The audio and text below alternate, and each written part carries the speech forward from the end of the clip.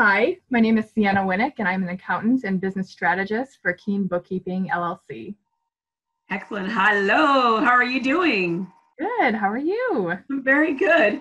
Another day in quarantine. Gotta love it. It's a good time. Sienna, what does your company do? What do we do? So we are basically CFOs to about 40 small businesses, mostly in the Massachusetts area, mostly medical practices.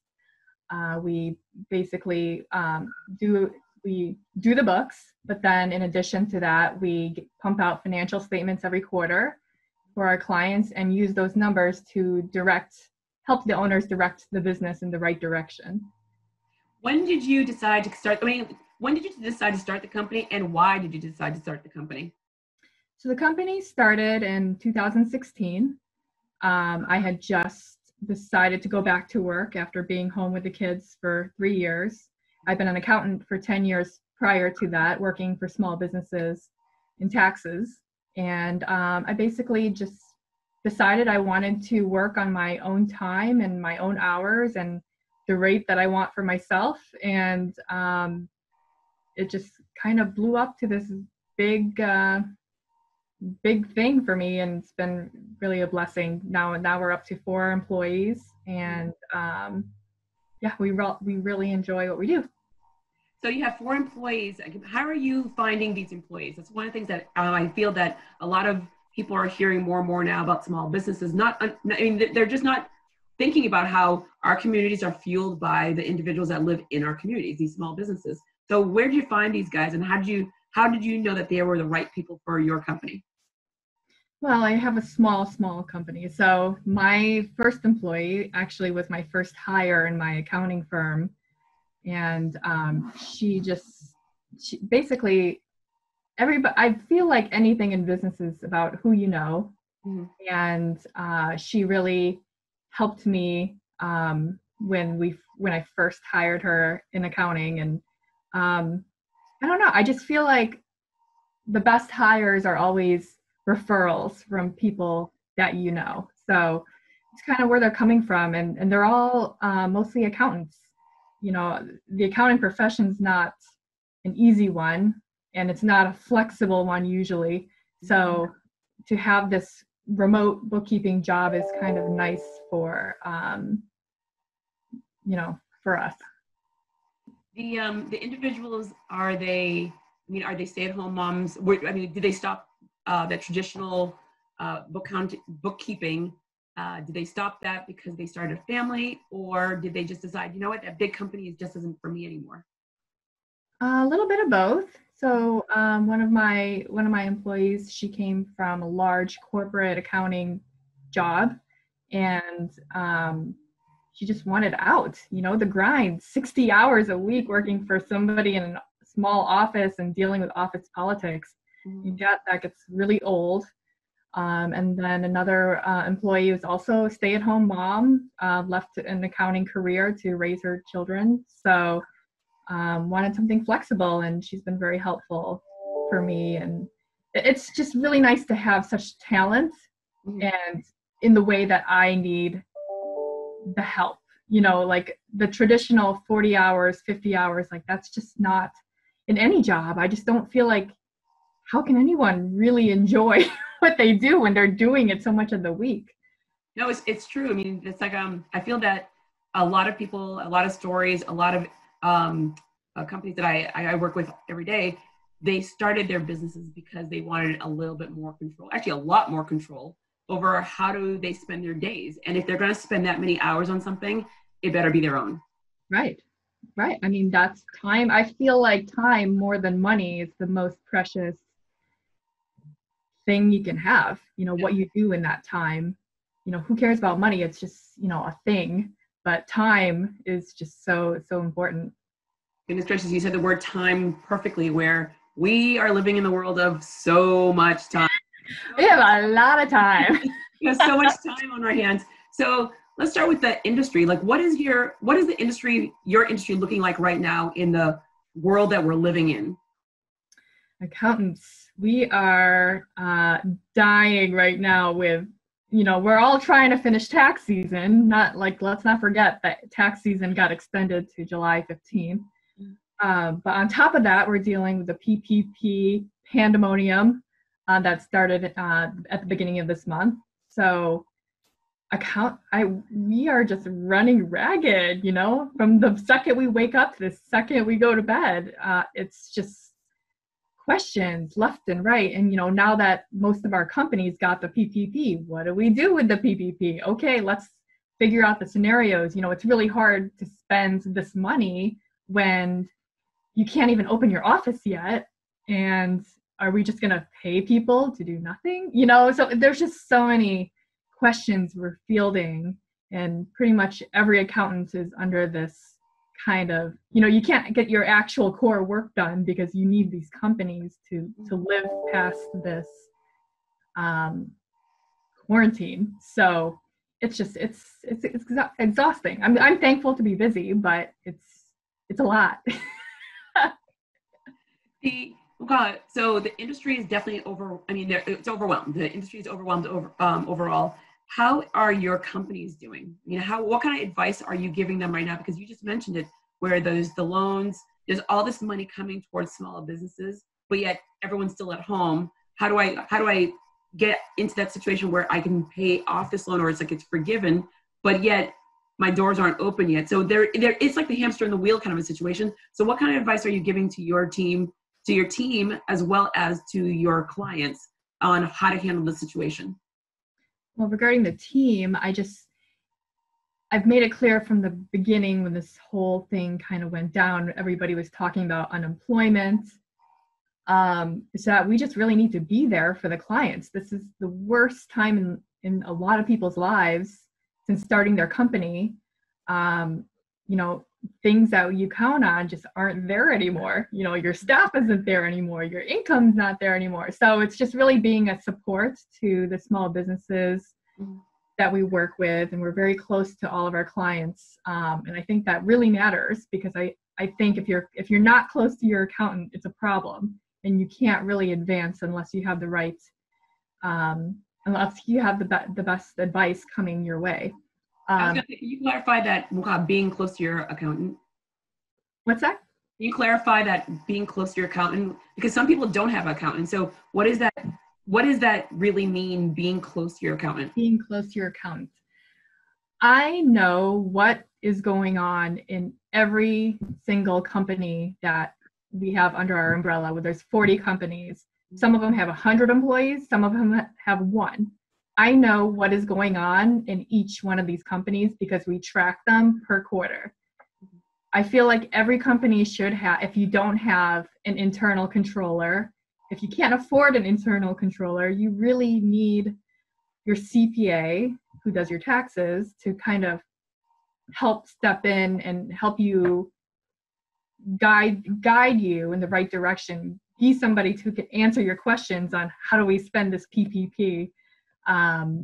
Just have somebody tell you from your financials how you're really doing. It's like having that best friend that will tell you things you don't want to hear. I feel like everybody needs that person, and that person needs to be an accountant. I always say that if you want to go jean shopping, you can count on me, because I can help you out really well. You always tell it like it is. The thing is, like, it's right. I mean, not even just right now, but we just don't have any bandwidth for people to kind of, I don't know, Mickey Mouse it, where, oh, it's going to be okay. It's going to be, it may not be okay. And so the more people you can have in your corner to actually tell you it's not going to be, or it is going to be, it'll be definitely beneficial for you in the future. Right. And I'm all about the facts. People can talk all they want, but when I see something and it's a problem, I'm going to say, this is a problem and this is how we fix it. There's no really need to freak out. Everybody freaked out when the quarantine happened, but now we got the money in. Now, how do we use this money appropriately? You know what I mean? Like, freaking out just doesn't help anybody. We all do it. It's a knee-jerk reaction. But, and that's why you need an accountant who's level-headed. They will give you the facts. And just, that's why every company needs a strong CEO, Mhm. CFO, and COO, and that really helps to drive successful, profitable companies. There's small companies that are out there. I mean, when I say small, 10 and under employees, they're hearing you have this conversation about CEO, CFO, CMO. They're like, I'm all of that. I'm everything. I mean, so who is that person that's doing it? And yeah, I mean, it is easy to say it's a knee-jerk reaction, but we're scared. We're scared. I've worked on this company for XYZ amount of years, or this is like a family-owned business. What are you saying to them? Like, how do I take away the anxiety and then just really focus on what my needs are? Because yes, I'm getting that money in, or I'm not getting that money in. How am I keeping my company afloat? And when do I think about it's time to either shut the door, or it's time to, or either I shut the door, or I'm that company that is getting so much business that I'm like, I'm overwhelmed. I didn't apply for enough money for loans, and yet I'm getting so much business and I need more help. So, and yet anyone that I could have hired is now getting unemployment and they're getting paid more than I would have paid them. So how do you walk into a situation where a client that's either is either gonna consider shutting down, or the other client that's like, oh my God, I'm drowning in business? It's funny because I have clients in both of those pools. Some some This is clients. good. It's funny. It's really flip-flopped for some people. Um, in different industries, all my medical people, you have to kind of see the patients, and they've had to flip to telehealth, which is something that a lot of people weren't expecting to do so quickly, but we have to adapt. And I think that's the biggest thing with being an entrepreneur is you have to adapt. You can't freak out for a second and then come back and let's look at the numbers and see what can be done. I don't freak out until I see the numbers. And if I see the numbers and they're dipping below certain percentages that I want, if I do a forecast or a projection and just see that things aren't forecasted great, we just look back and see what can we scale back, what can we cut, how can we prevent this going forward. One of the biggest lessons out of this PPP that I keep ranting about is how big banks have really let down their customers. Bank of America was the first one to get their portal up. I was so excited. We got the clients in. Still crickets. I mean, it's awful. But the heroes in this are the small banks. So what's the lesson here is we need to spread out the money. We can't have all our money in one bank. It doesn't make sense. We have to spread it out. And so that's what we're working towards now is, what is the problem now and how can we make it better going forward? That is and it's also pick one thing at a time. Because if you look at everything as a whole, yes, everything's crashing to the ground. But if you pick one thing that's actually the most important thing and focus on that, then you can make progress and feel like you're making progress. As for the scaling problem, I just tell people it's important to say no. If you're saying yes to everybody just because business is booming, you're going to get burnt out and it doesn't help anybody.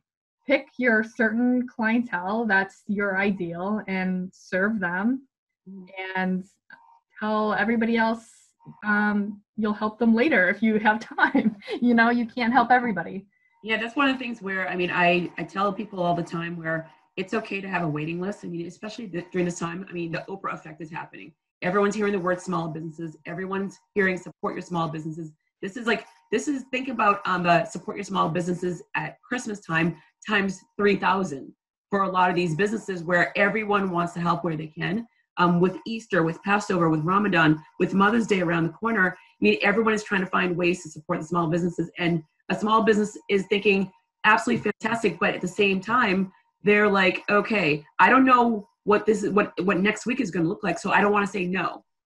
And because I don't want to say no, I am going to be inundated. And yeah, for me, I always say, you never want to get to the situation where other people start doing poor marketing for you, meaning that I went to the store, they didn't have enough XYZs. I went online, they didn't respond, and all of a sudden now you've lost that person for days, and that person is not talking to their friends. Because when you hear the great companies that are doing things very, very efficient, everyone's running to it, and the ones that aren't doing well, people are talking about it. Right, right. Negative publicity goes so far. It goes so far. Very far. So, I just think it's important for companies to do the best that they can to the quantity that you can. We can only do that. The second you start stretching yourself is when everybody suffers. So it's true. Absolutely. So think about the individuals that are now home. Like everyone's home. Some states are opening up their doors, but it's still slow moving. The smaller businesses that are not essential, they're still closed. But there are some people that their businesses are opening and they're like, kind of like to be at home. I kind of like doing my own thing. And they're thinking about starting their own business. What would you say to those individuals that are thinking about, maybe it's time to start something for me instead of working for a company? And I actually liked having everyone at home. I like actually, and the kids are home until September. And so going back to work for a lot of people, that's another form of anxiety. So what would you say to someone that's like looking to start their own business? I love people starting their own businesses. I think there's nothing better than choosing what you do in your own time and choosing something that you love to do. I think we all need to be realistic that business is always an investment. It's an investment of time. It's an investment of money. So I'm not the best planner by any means, but I do think that it's important to have a plan of how you can still afford your bills, and still accomplish and still work towards having your own company. I think, I don't know, I feel like this is the time when people realize who they are and what they want. I've been having a lot of conversations with people that just said, I never knew how miserable I was in my job until this quarantine, but I'm like super happy. I hear that over and over again. Like, I mean, it's coming up. And I think that's the problem I think that's the challenge for business owners when they create these jobs. Now that everybody has had this luxury of so much free time, I think we need to start changing the jobs to make them jobs that people actually enjoy, that they want to come to, that they're excited about. I feel like that's the problem with a lot of jobs. People aren't excited anymore. They're not challenged. They get no incentive to go. Yeah. But now I think it's going to be a challenge for employers, and then a good challenge, because it only makes the companies better when employees want to be there. But I mean, even if somebody's starting a business, you have to want this. You have to really have a lot of discipline. Mm-hmm. Have to work around what priorities in your life. For me, I think a huge priority that's coming out of this for people is family. Nobody's ever had, if you work full time, both parents, and you have kids, it's, how much time do you really get to spend with your kids? 2 hours before bedtime. But, now I think parents hopefully are going to make the decision to work around the family, because it's fun to be around your family. Well, not 100% of the time, but but it's why do you have these kids? It's true. I mean, people are definitely navigating creative ways. I think that week 1, 2, and 3, it was just like a shell shock, and now we're like strolling into week number 7. They're like, okay, well, it is what it is. Right. I mean, we're all ready to go back to work. We just need to go back, and this is what I'm telling people now, especially we're making these plans to reopen May 18th. Like, so excited. Is that we need to make sure the employees feel safe coming back. We need to make sure the scheduling is right, so we're not all jammed in working together. Like, there's just so many things that have to change, Well, this is good that you just started that aspect of the conversation. This all ends tomorrow. In a perfect world, it all ends tomorrow. What's your first day look like? My first day, like no more virus. I'm going up to a very nice dinner, and we're hiring a babysitter personally. But yeah, as for the businesses, I I hope that we all could just jump back into normal routines and having all the patients and customers coming in. I just don't see that being the case. I think we're going to be changed forever because of this situation. So I'm a small business. Doors are opening. I mean, we're starting to see that. I mean, we're starting to watch it on TV where a lot of the small businesses are opening up. They're excited. Yes, we get to open. We have these restrictions. No one's coming in. Yeah. How are you preparing your employees for that? Not your employees. I'm sorry, your clients for that. Those people. Yeah, your people. Yeah, because I mean, because they've done everything they possibly can to make sure that it's safe for their clients. They've done everything, and yet week 1 we expected it to be slow. Week 2, couple trickle in, and week 3 we're like, wow, dramatically different, where people are still not coming. How are you preparing them for that, or are you preparing them, or I mean, what does that look like for you? What's going on there? Yeah, that's what's exactly going on. We have this PPP money, and we're going to be paying the employees to essentially come to work and try to get back to normal. But there's probably not going to be half of the patients to take care of. It's going to be tricky. So what we're trying to advise the employees is that, yes, you're coming back to work. It's not going to be the same. We're going to try to do some educational webinars to fill in the times, because it always helps to have more education. We're going to try to just start documenting procedures that we've always had on our list of how to do things. So when somebody walks into a job, we actually have instructions. People aren't just winging it. And we're just going to start thinking of new ways to market. It's a different economy already, so we have to figure out different people you can serve that you may not have even thought about serving before. I love it. I mean, I think that's one of the moments that I say that this is a perfect time for you to pivot, to market, and to educate. And that making sure that they are educated and making sure that they can get more resources while we wait. It's a waiting game. Again, time and waiting is it's our friend, which is one of those, is a frustrating thing, but it's really good, because a lot of things that most of the people and most of your clients, they're running so hard and so fast, they probably didn't think about, oh, I haven't updated this, I haven't done this, I haven't done this. And so this is a great opportunity, as long as they're prepared for that. So that's a good thing. If you had if you had something that you were going to ask of people watching this, of people that are wanting to engage with you in any way, that want to get they want to get a little bit more understanding of who you are, what would the ask be? You asked me this. What would my ask be? What would your ask be?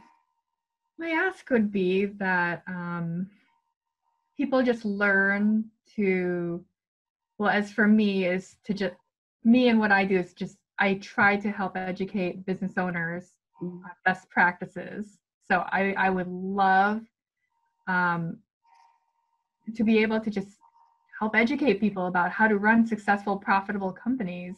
And it's all a formula. It's just educating people on how to do it. So I don't know if that's really answering your question, but is it? I don't know. Well, what did I ask? Well, it's all up to you in regards of, I always say that if this is an opportunity, for anyone to hear you, an opportunity. So it's up to you. It's whatever you want to say for the ask. The ask would be for everybody to save 2 months worth of operating expenses at minimum as time goes on. I think that is so crucial to every company. A lot of us don't do that. We don't save enough. Personally and professionally, we just don't. And in times like these, it really would have helped a lot of companies. Thankfully, my companies are generally, they listen. They listen to me, and everybody's in an okay position. And we're gonna make it through. But a lot of companies spend every dime that they make, which is not healthy. So that would be my biggest ask of everybody, is to just be more conscious, save 2 months worth of expenses, save 30% for your taxes, and you're going to be good. You're going to be good to go. Beautiful. Cianna, thank you so very much for your time. I mean, I know you're busy, and just like you taking some time just to talk is really, really good. So I love that you gave that like nice sound. It ended on a great note in regards of just saving, because people are running fast and they're just not thinking about that, and they're just seeing things that they have to get done. And when you see that big pocket of money in the bank, you're thinking, well, what's really going to happen? And so now they're realizing this is what's really going to happen. So and that's why you need a good accountant. Yeah. To tell you how much. They do. Everyone needs to get a great accountant, a great CPA, just someone that's going to guide you. And yes, you're right. There's like earlier you mentioned where not everyone can have a full-time person, but you should have a person. A person. Everybody needs a person, a numbers person. A numbers person. Thank you, numbers person. Thank you, Jodi.